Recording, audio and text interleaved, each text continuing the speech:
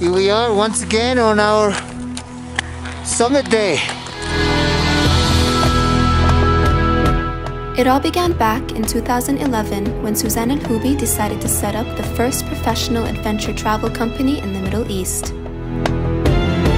Being a Rahhalah herself, this didn't come as a surprise since this came out from her own passion to live a life of adventure.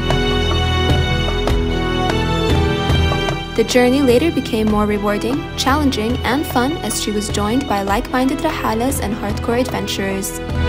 A bold mountaineer, aka the godfather of Arab mountaineers, an endurance athlete and explorer, and a transformational journeys adventurer and storyteller.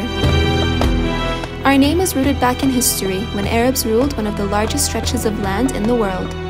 They traveled to explore new worlds and never settled.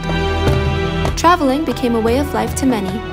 It involved courage, curiosity, and a yearning to learn.